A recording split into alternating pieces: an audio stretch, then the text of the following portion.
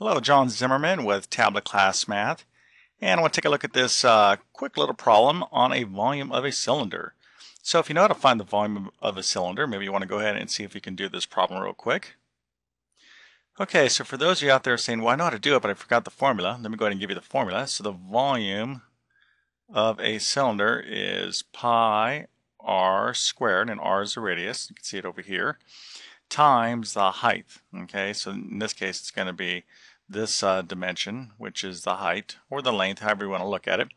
So there's your formula, and here is the problem. So how would you go ahead and approach this? Okay, so I'll just kind of make this even a little bit easier for you. This is the height, okay, and this is the radius, and here is our formula. Okay, so I don't want to say this is a trick question, but I did kind of add in a little bit of a detail into this problem to challenge you, to make sure you understand units of measure.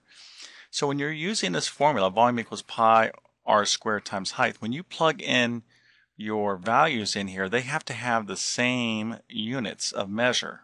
Okay, whoops, same units of measure.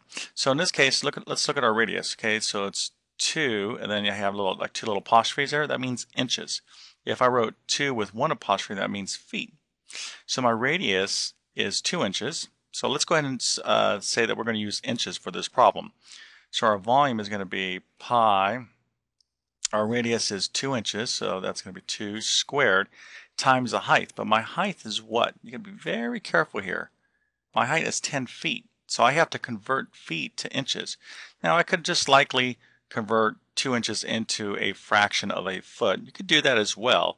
But the key thing here is that you have to have the same units of measure. So it's much easier, as far as I'm concerned, to convert the height, this 10 feet, into inches. So how are we going to do that? So let me go ahead and ask you that.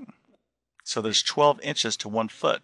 So 10 feet is going to be what? 10 times 12, or 120 inches. So that's the number we have to use, the value we have to use in our formula over here. Okay, so now we're just going to go ahead and work it.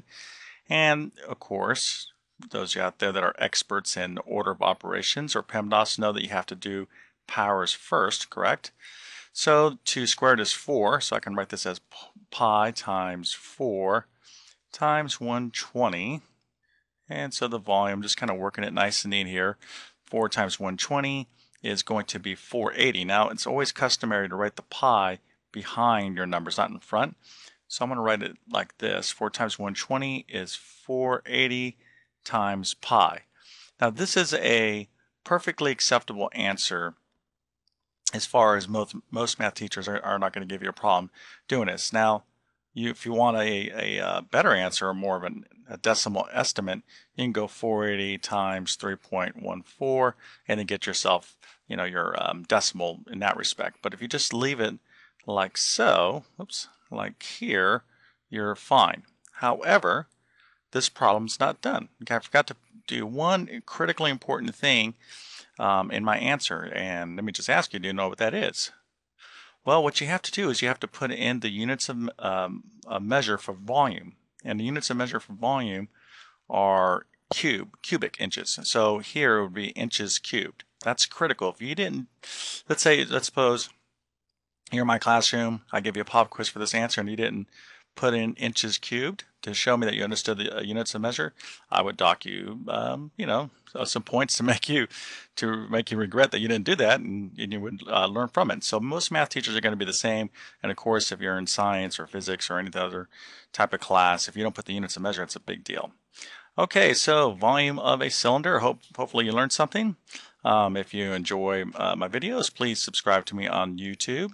And of course, you can come on over to TabletClass.com and take a free trial with us. Have a great day.